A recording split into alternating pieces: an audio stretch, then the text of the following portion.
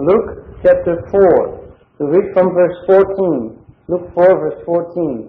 And Jesus returned in the power of the Spirit to Galilee, and a rumor went out into the whole surrounding country about him, and he taught in their synagogues, being glorified of all. And he came to Nazareth, where he was brought up, and he entered according to his custom into the synagogue on the Sabbath day, and stood up to read. And the book of the prophet Isaiah was given to him, and having unrolled the book, he found the place where it was written, The Spirit of the Lord is upon me, because he has anointed me to preach glad tidings to the poor. He has sent me to preach to captives deliverance, and to the blind sight, to send forth the crushed delivered, to preach the acceptable year of the Lord. And having rolled up the book, when he had delivered it up to the attendant, he sat down. And the eyes of all in the synagogue were fixed upon him. And he began to say to them, Today this scripture is fulfilled in your ears. And all bore witness to him, and wondered at the words of grace which were coming out of his mouth. And they said, Is not this the son of Joseph? And he said to them, Ye will surely say to me this parable, Physician, heal thyself. Whatsoever we have heard has taken place in Capernaum, do here also in thine own country. And he said, Verily I say to you, that no prophet is acceptable in his own country. But of a truth I say to you, there were many widows in Israel in the days of Elias, when the heaven was shut up for 3 years and 6 months, so that a great famine came upon all the land. And to none of them was Elias sent, but to Sarepta of Sidonia, to a woman that was a widow. And there were many lepers in Israel in the time of Elisha the prophet, and none of them was cleansed, but Naaman the Syrian. And they were all filled with rage in the synagogue, hearing these things. And rising up, they cast him forth out of the city, and led him up to the brow of the mountain upon which their city was built, so that they might throw him down the precipice. But he, passing through the midst of them, went his way, and descended to Capernaum, a city of Galilee, and taught them on the Sabbath. And they were astonished at his doctrine, for his word was with authority. So far the reading of the Scriptures. We have seen how the Lord Jesus came into this world. In Luke 1 and 2 we have seen many details in those 10 paintings. And we have seen the first words the Lord Jesus spoke publicly in the temple in Luke 2. Did you not know that I ought to be in my Father's business? And then we have seen in Luke 3 how John's ministry started. He was the forerunner. So now we get into the public scene. The forerunner was going to prepare the way for the public ministry of the true servant of the Lord, that he would display the grace of God to his own people there in that situation, as we have seen the details in Luke 2 at the beginning and Luke 3, situation of confusion. And then we have seen how the heavens were opened when as the Lord Jesus was baptized in chapter 3 and was praying. And the Holy Spirit descended in a bodily form as a dove upon him. We have noticed then that there is a public identification of God with the Lord Jesus.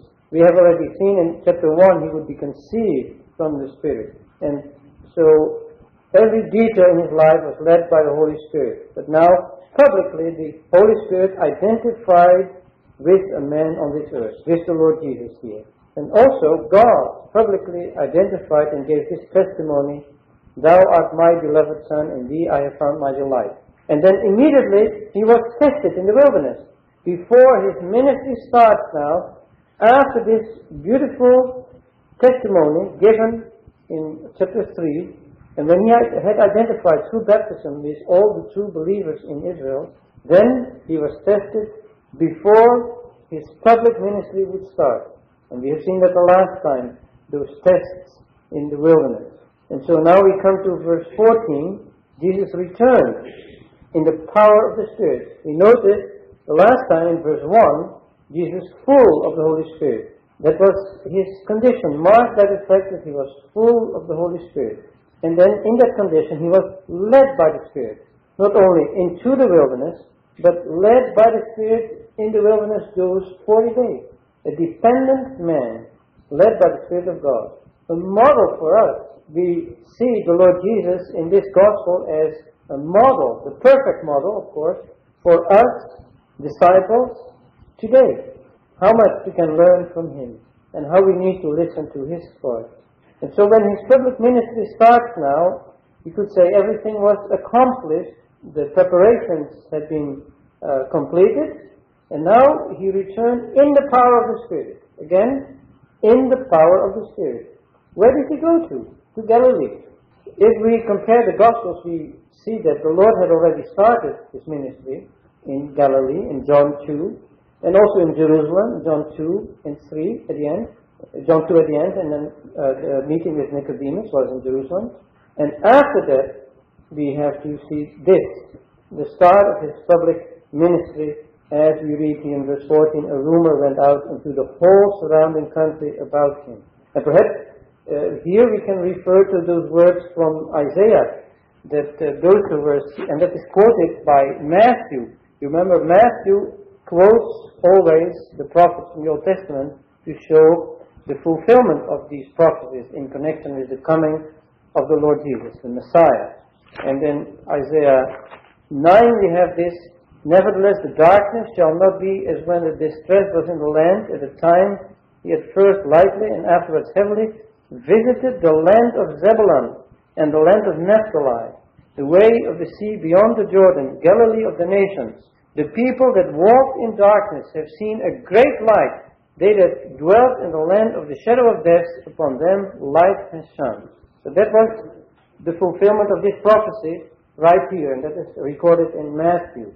The rumor went out also perhaps because of what the Lord had done in John 2 and also in John 4. In John 4 we read how He healed the son of official who was working in the palace of the king. And his son was healed. We read that at the end of John 4. Perhaps it was also already before this verse. Now this rumor went out into the whole surrounding country about Him. And then we have this summary statement. It is just a summary statement. As we have seen a couple of times in Luke, he gives sometimes just a summary, and then he elaborates. And the section we have read tonight, we have then in more details how the Lord Jesus presented Himself in His ministry, the ministry of God's grace that God has entrusted to Him. So verse 15 says, He taught in their synagogues. It's remarkable to see how many times that is repeated, that the Lord was teaching. I think 12 times in the Gospels it's mentioned, and many times in Luke. And then, perhaps just a word about the synagogues. After the captivity, the captivity in Babylon, when the temple had been destroyed, they started to gather in synagogues, already in Babel. And also when they came back, the remnant that came back to the land, Ezra, we see that they started this, or continued this practice, to come together in the synagogue. Literally it means a place to come together. And the difference with us is that we have been called out. We belong to the church, or the assembly. It's a company of called out ones. So we are not in the synagogue, we are in the assembly. And then, the end of verse 15, being glorified of all. Being glorified of all. This summary statement is also made by Peter, and that's really worthwhile to read in Acts 10. In Acts 10, when Peter speaks to Cornelius and all those who were in his house, in Acts 10, when Peter spoke to them, in verse 36, the word which he sent to the sons of Israel, preaching peace by Jesus Christ, He is Lord of all. You know, the testimony, verse 37, which has spread through the whole of Judea. And now notice, beginning from Galilee. So the public ministry, as recorded in Matthew, Mark, and Luke, is started in Galilee, after the baptism which John preached. Verse 38, Jesus, who was of Nazareth, how God anointed Him with the Holy Spirit. We have seen that in Luke 3. And with power, that is what we have seen in Luke 4, who went through all quarters doing good and healing all that were under the power of the devil, because God was with Him. So here we have God's servant, God is with Him, and he goes in the power of the Spirit. God is really with him. And he starts in that area that was despised by the Jews, Galilee of the Gentiles, where he was brought up. We have seen that earlier in Luke's Gospel. And then just a comment at the end of verse 15, being glorified of all. So all realized there was something special with the Lord Jesus. They glorified him. And I was struck when I followed this verse in the New Testament that it used many times in connection with the Lord. For example, in John 7, verse 39, that when he would be glorified, then the Holy Spirit would come. That speaks of his present glory. Here it speaks of the fact that he was glorified, honored by all. And so this word is used many, many times in connection with the Lord Jesus. It is used in Revelation 18 for the great Babylon. It glorifies itself. That is the condition of the Christian profession, of making itself great in its own eyes and in the eyes of people. The Lord Jesus, he was great. He was not trying to make himself great. He was great and he was honored as such. Just a practical application now. When we honor or glorify, we can do that in our bodies. We have been purchased with the blood of Christ. We have been bought for a price. 1 Corinthians 6 says, glorify therefore God in your bodies. So we may glorify the Lord Jesus. We may glorify God in the bodies that we have received. Redeemed one. That is just a practical note. Now let's start with verse 16, where we have then the beginning of this wonderful event that took place there in Nazareth. He came to Nazareth. In Matthew, we see that there's a reference in the name Nazareth to two things. That he was the branch, and I think we have commented on that in the past, and also that he was the true Nazarite. There's a double connotation there. But what I would also underline there, where he was brought up. So he is here in his hometown, where he was brought up. The word means where he was fed, where he grew up. And then he entered, according to his custom, into the synagogue. So we can see this custom, of course, is a good custom. And we can learn lessons from this. Some of the people of God today don't have that custom. They come when it pleases them. No, this was the regular custom to go to that meeting. I said already earlier, we don't go to the synagogue, we go to the assembly, to the meeting. We are part of the assembly and we go to the meeting of those who have been called out. But then still there is a lesson to learn for us. This custom was a good custom. Secondly, we might see that the custom refers to the fact that the Lord Jesus was teaching, and that it was his custom to teach on every Sabbath. However this may be, when we think of his youth, when he grew up, like in Luke 2, we see, of course, it was the custom that he would go to the synagogue with his parents and be under the sound of the word. And so we need to be under the sound of the word on a regular basis. This is a good custom. And then the second custom was that he was teaching the word. And then he stood up to read. We don't know. Later, the Jews organized the reading of the scripture, and every Sunday there was a portion of the law read. But we don't think that some believe it was already used at that time, custom at that time, but I don't think there is really definite evidence for that custom. The custom was to read the scriptures, but not that it was pre-organized already. But in case it was already pre-organized at that time, then we see how God overruled that then even this section would be before the people. But we have the impression as we read this portion that the Lord took this scroll from the hand of the servant. So the servant gave that scroll. Probably this was a scroll that was kept there in the synagogue. I don't think that every synagogue had all the scrolls of the Old Testament. Perhaps there in Nazareth they had this special scroll, in another place they had another scroll. The scroll of Isaiah was given. And then see the skill the Lord had. First of all, to unroll this long scroll and then to find this place that he wanted to bring out. And here he refers to a divine plan. As started his ministry, he refers to a divine plan, taking Isaiah 40 in Malachi 3 verse 1. Here the Lord Jesus does the same, follows the same pattern. He refers back to God's plan, revealed in the Old Testament. And that's important, especially for Jewish people, of course, But it's important to see that God had this in mind already for a long time. And now the fulfillment had come. The moment had come, as we will see after a few words. Now when we go over these expressions one by one, I would say verse 18 and 19 there are at least 7 points to highlight. The first point I want to highlight is the Spirit of the Lord is upon me. When you read this in Isaiah 61, and we'll refer to that in a moment, we see 3 times Jehovah. 3 times Jehovah. The Trinity was not revealed in the Old Testament. The Trinity was there. Just like in Isaiah 6. 3 times holy, holy, holy. The Trinity is there. And so the Trinity is involved in the mission of the Messiah, of the Lord Jesus. The Spirit of the Lord identified with him, is upon him. We have seen that earlier. That is the first point. Secondly, because he has anointed me. We read in Acts 10 that the reference we have in Luke 3 here, the baptism of the Lord Jesus, was really an anointing. What does it mean?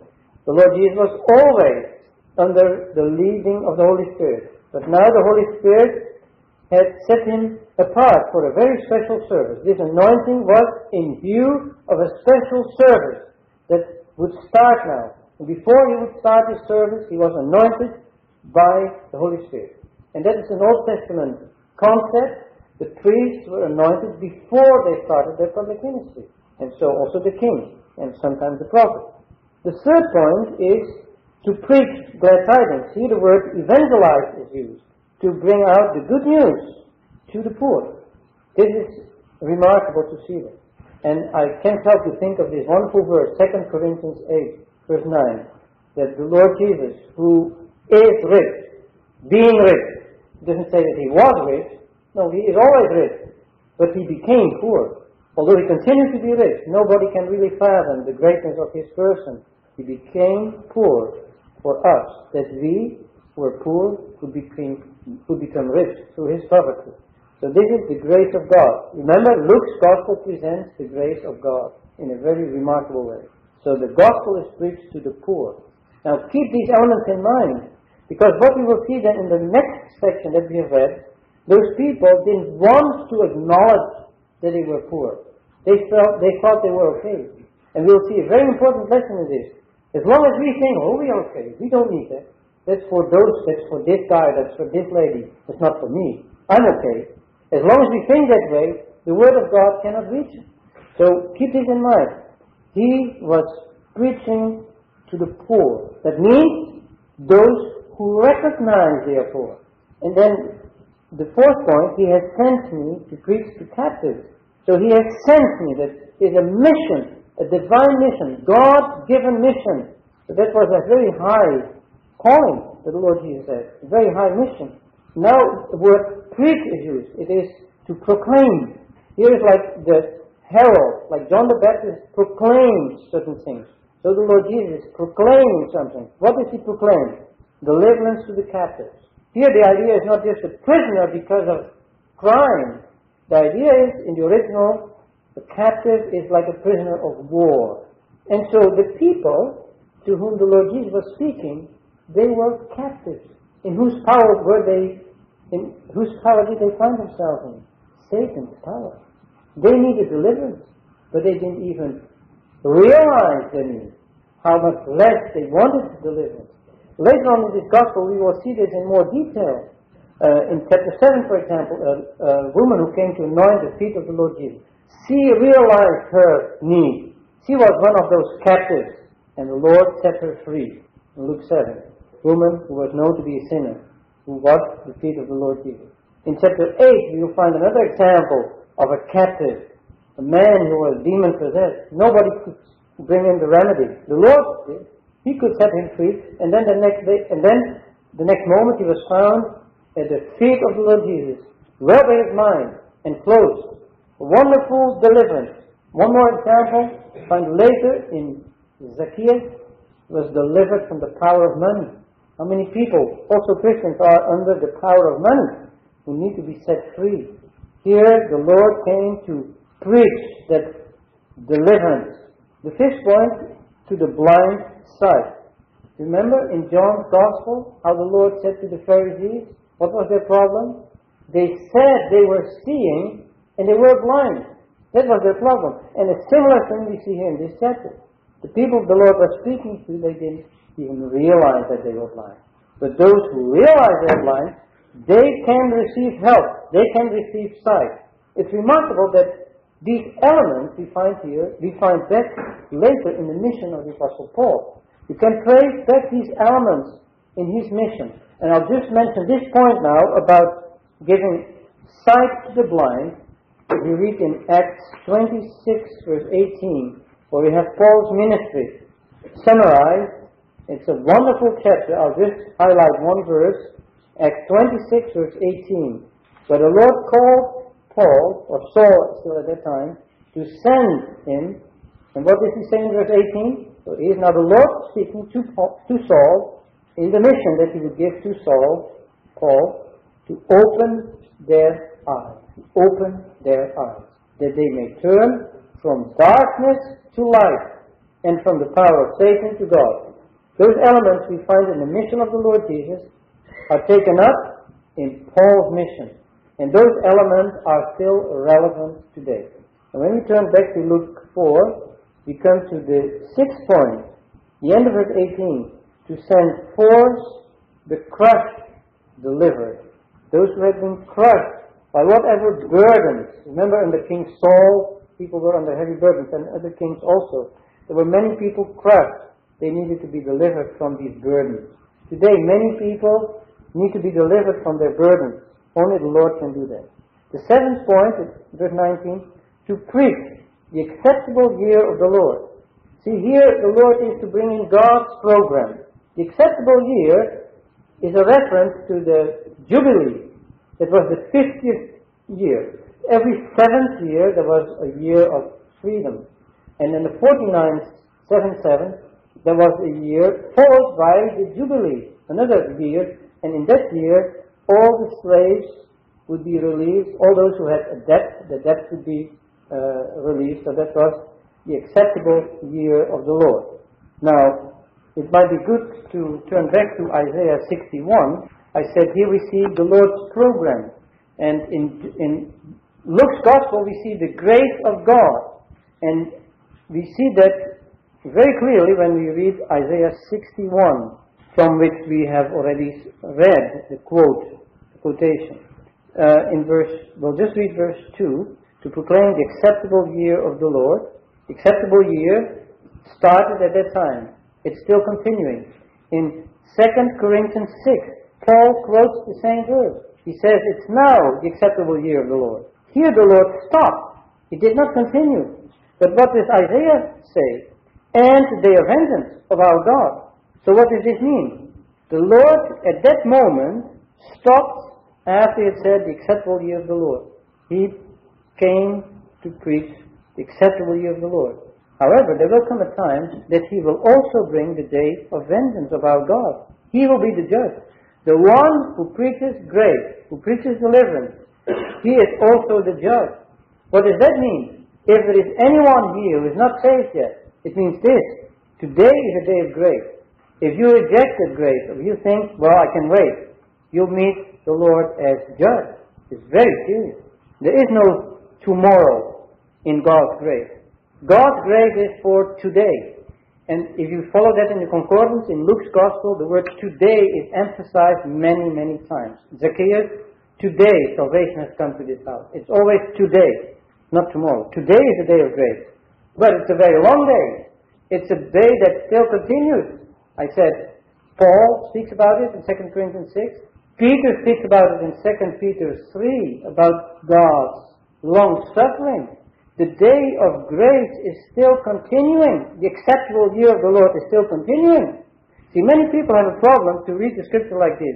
They say you make the Bible a puzzle book. No, the Bible explains itself. And the day of vengeance is still future. That will take place after the rapture. So if the Lord comes now, and He might come the next moment, then the day of grace is over. Then the day of vengeance will start. We know from Scripture that's 7 years. I don't know whether the day of vengeance will start right away, whether there will be some time in between. But Daniel 9, if you want to study this in detail, lays out God's plan in connection with these things. In much detail. And there you will see also there is often a gap. Just in one verse you see a gap. Here you find then the searching in verse 3, to comfort all that mourn, to appoint unto them that mourn in Zion, that beauty should be given unto them instead of ashes. That is the beginning of the millennial reign. That is where blessing is introduced then. So this happens in Scripture quite often. There is a gap. For example, Lord speaks in John 5 about the resurrection of the just and the unjust. But you know there is 1,000 year difference between the one and the other. It's just said in one verse. The resurrection of the just and the unjust. 1,000 years in between. And so here we have the year of the Lord, the acceptable year of the Lord. It still continues. And it is the year of acceptance. It's the year of favor. Now remember in Ephesians 1, we have been taken into favor in the beloved. God has shown His favor to us.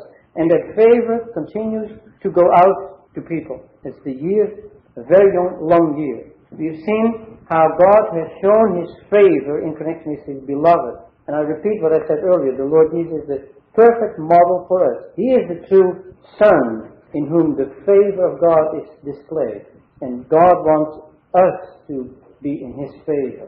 That is the acceptable year of the Lord. The year of His favor. That's a wonderful privilege. You can't appreciate it enough. But the same Lord who preaches the acceptable year is the one who will be the judge. Here the book is closed. He rolls up the book. Now you don't do it now, but you can do that at home. If you would turn to Revelation 4 and 5 and 6, what do you see there? The scroll is in his hand, but there is a scroll of judgment. And he unrolls the scroll. The same person who brings grace, God's grace, will announce God's judgment and execute God's judgment. Everything is in His hands. It's very strong. And so here the book is rolled up. It is to emphasize the importance of the moment. But another book will be unrolled by Him, by the same person, to declare judgment and then to execute judgment. Now what happened in verse 20 after he sat down? So he stood up to read the Scriptures and then he sat down. You see that often in the Gospels the Lord Jesus was seated, for example, in a little ship, and then the crowd stands in front of Him, and He was seated to teach them. A beautiful, just a little sideline. The Lord Jesus is seated now in the glory, and He's the minister of the sanctuary. He is seated at the same time very being. The eyes of all in the synagogue were fixed upon Him. Imagine to hear such a message. Everyone would listen. You would hear a little pin fall. It was absolutely quiet. Verse 21, He began to say. Often in Luke's Gospel we see that He began many times. And so this day still continues, as we have seen earlier. This today still continues. The today of God's grace. He says, today this Scripture is fulfilled in your ears. And we have already noticed how careful the Lord is. He did not read about the day of wrath. He only spoke about the acceptable year of the Lord. And that was now fulfilled. But I repeat, this is a long day. The day is still continuing today, till the rapture. Verse 21, just another point, I highlighted already, today. This is a very important point. It is today the day of grace, not tomorrow. Although it is a very long day, this day will come to a close, and perhaps today. And you notice many times the emphasis on today in this gospel. Now this Scripture is fulfilled. Many times the Lord Jesus refers to fulfilling of Scripture. Already I mentioned the way He announced Himself. The mission is really to fulfill Scripture. He emphasizes it. And then He says, in your ears. So they were hearing it. Very special privilege they had. But would they respond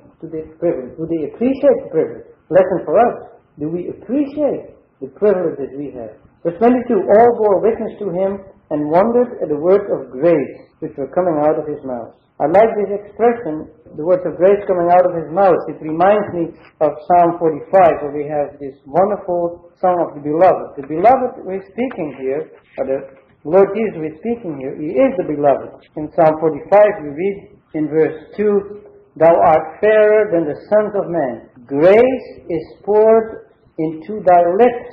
See? Grace is poured into thy lips. He opened His mouth, and He was a vessel of God's grace. God's grace was poured out through Him. He was an instrument in God's hands to pour out grace. Wonderful. That's why everyone was captivated by these words that came from his mouth, the words of grace. And again, that is in line with the character of Luke's Gospel. It is to bring out the grace of God. Now, when it is grace, it's not merit. It's not anything that we have deserved or that we have done because of which we use. And that is the crux of the matter. If it is grace, it's not deserved. So the people here should realize they didn't deserve this grace. And that is where they failed.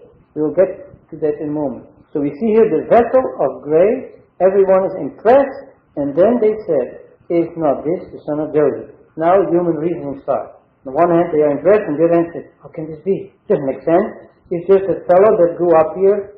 And in another place we see they were scandalized. Here, although the word is not used, similar reaction. And the Lord was able to read their hearts. It says here in verse 23, ye will surely say to me this parable, physician, heal thyself. They were not saying that, but he knew what was in their hearts. And what does that really mean? Well, the Lord says it. Whatsoever we have heard has taken place in Capernaum, do hear also in thine own country. What does that mean? The Lord had done miracles. And so now they were saying, well, if you preach, fine, but then show these miracles to us also. And the Lord says, he takes that up, that very issue. He could not work these miracles because of their unbelief. And so the Lord goes to the bottom. He goes to the real issue, and that was the condition of their heart. Now, how is this needed today? Many people ask for signs and wonders. The signs had been given. If you read John's Gospel, even today we have the signs recorded for us. God is not giving more signs than that. And those signs are enough.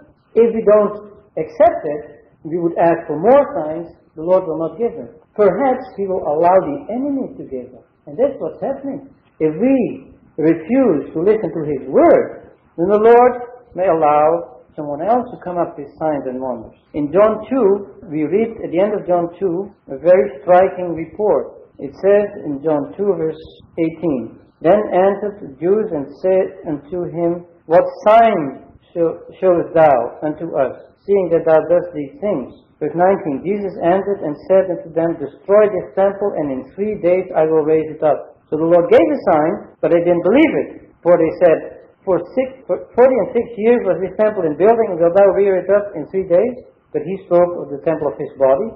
When therefore he was risen from the dead, his disciples remembered that he had said this unto them, and they believed the scripture and the word which Jesus had said. So this is the sign the Lord Jesus gave. One example, and so we find more signs in this book. Now, what do we read next? Verse 23. When he was in Jerusalem at Passover, in the feast day, many believed in his name when they saw the miracles which he did. But Jesus did not commit himself unto them, because he knew all men, and needed not that any should testify of man, for he knew what was in man. So as long as they were hungry for these outward signs, the Lord could not really entrust himself to them. In other words, there was a word of God needed. There was a change in their hearts needed. Well, this is exactly what is the issue here in Luke 4. But before the Lord goes on, he says something in verse 24, and that's very important. He said, verily I say to you that no prophet is acceptable in his own country.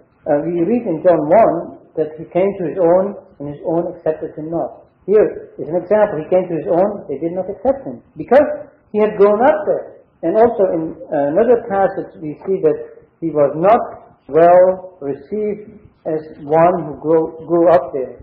This reads John 4:44. Jesus himself bore witness that a prophet has no honor in his own country. So the Lord testified that he said that publicly because of prejudice. And so because of prejudice, they did not accept him.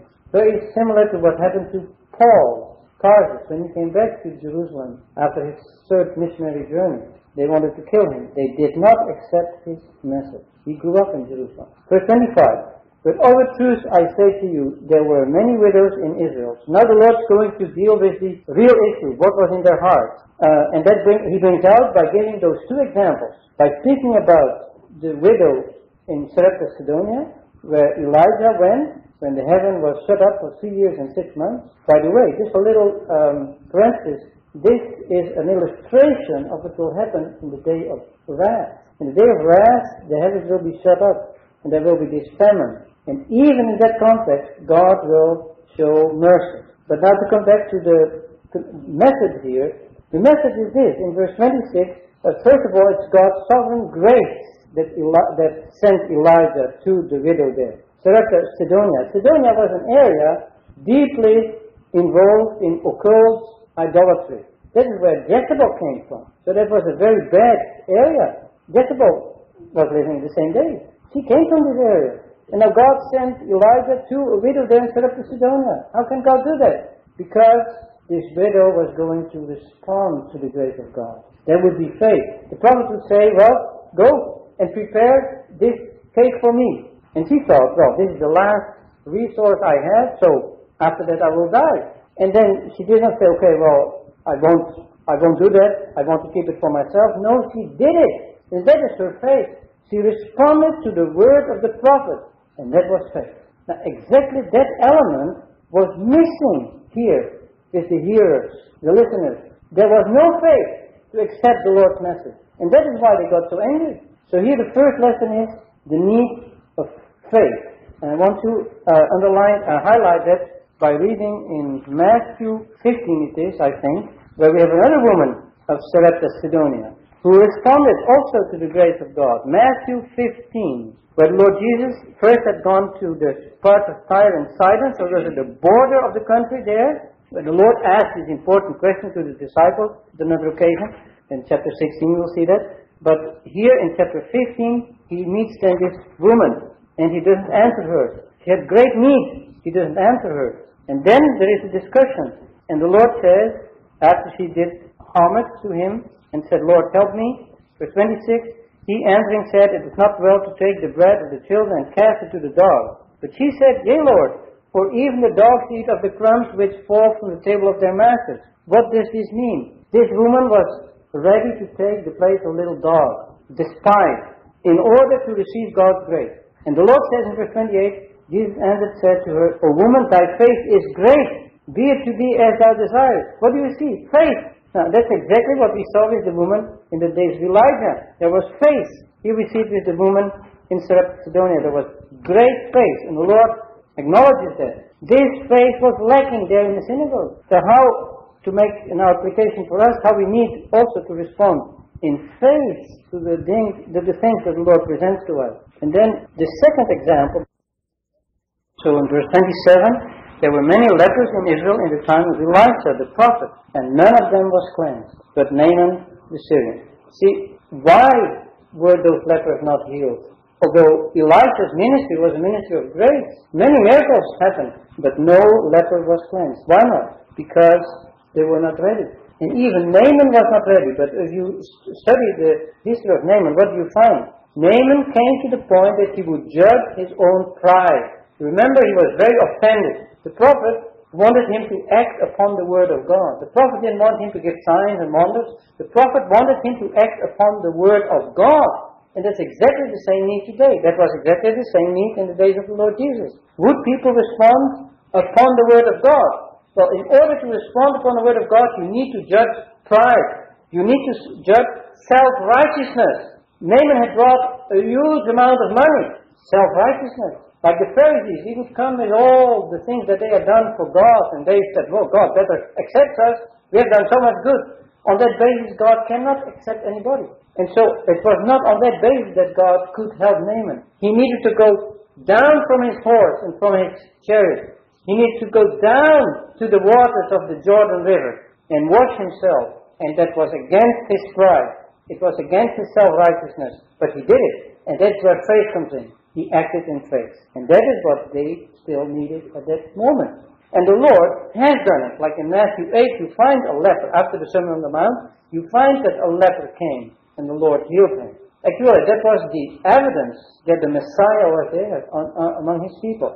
So here, we find another Gentile. Now, some people think, okay, the reason why these people were so offended is because the Lord gave their examples of Gentiles. No, that was not the reason why they were so offended. The reason they were offended is that the Lord revealed what was in their heart, their pride and their lack of faith, and they didn't want to acknowledge it. There was still help possible at that moment. But they became angry. They still could have been helped if they would listen to the Lord. But they were like Cain. You know what Cain did? That is the religion of the flesh.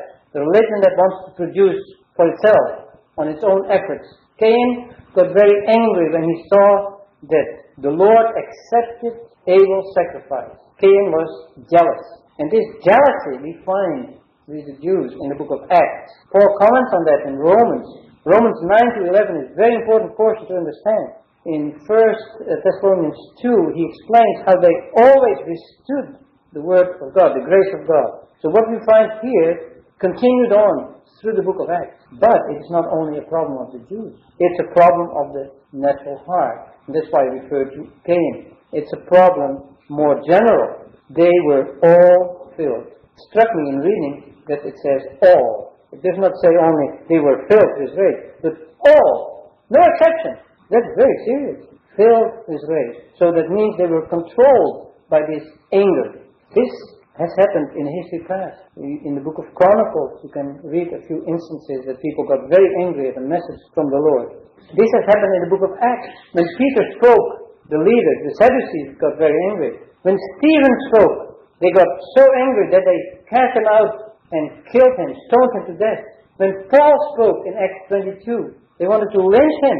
They got very angry. This rage repeated itself many times, and that can still be the case today with the natural man. The religious man, of course. This is the religious man who reacts this way, who wants to do something in his own efforts. Hearing these things, they got filled with anger. So people today, they are smart, you know. They say, hey, you have to talk about what people like to hear. So what is the problem today? The problem today is that you don't hear messages like this one that reveals what's in the heart. The problem today is that you hear messages that say exactly what people want to hear.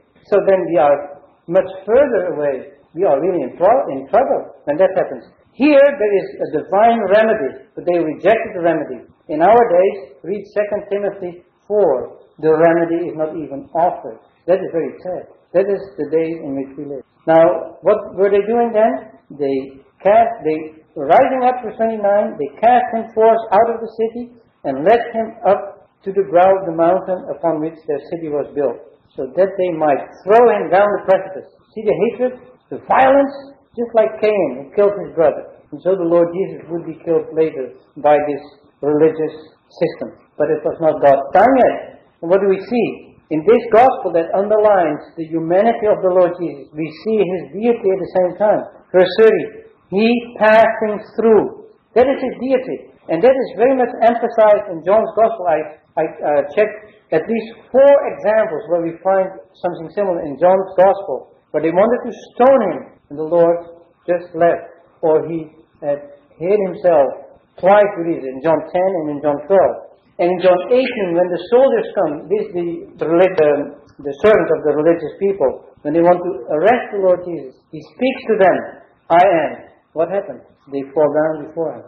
So there we see again his divine power. But then the moment had come that he gave himself to become ultimately the sacrifice. So here, passing through the midst of them, went his way. Even here, in this situation, we read later in Mark's gospel that he would come back. He couldn't do anything because of their unbelief. So the Lord has come back later, Mark 6. And even then, there was no change. He could not do much because of their unbelief. Verse 31. And descended to Capernaum. I know from Luke's Gospel, I think, at another place, chapter 5 probably, or we'll see that then later, or another reference, that this was the place where the Lord Jesus had an apartment, or a little dwelling, where he used to live. The city of Galilee. And taught them. You notice again, the Lord was teaching. He was not discouraged by this response. He continued on. That's another lesson for us.